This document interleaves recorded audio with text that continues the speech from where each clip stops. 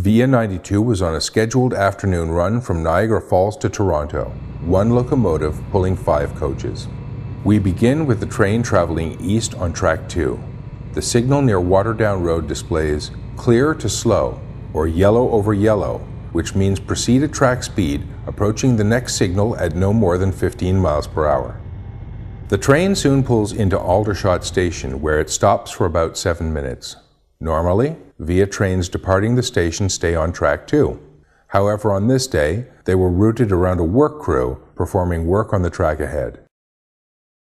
The next signals at Aldershot East display slow to limited, or red over flashing yellow and green lights, which meant proceed at no more than 15 miles per hour past the signal and through the crossover. But the train accelerates, and the horn sounds as the crew sees the workers ahead.